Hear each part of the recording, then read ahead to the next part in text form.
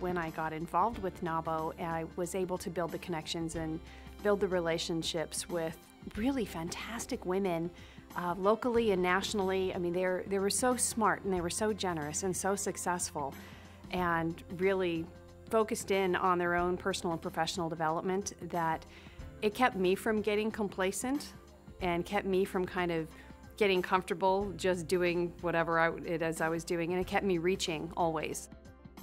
It's really all the things that I've learned from NAWBO: leadership, business development skills, that confidence, and the inspiration. It's those elements, those underlying elements, that I've found that confidence to go out and say, well, I can go do that. And I've increased my client base over the past year.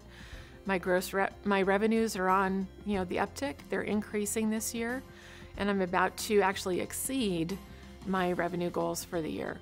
And so it's all of those pieces, the knowledge and the skills and the support, that really leads to that ability to be able to market the business and to grow the business.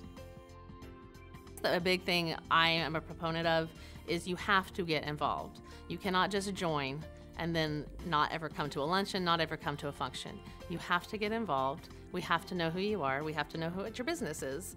You have to stand out to us. And getting involved will do that. It'll show us who you are, we'll get to know you, and we'll start doing business with you, because that's what it's all about. We want to support each other. We want to do business with each other.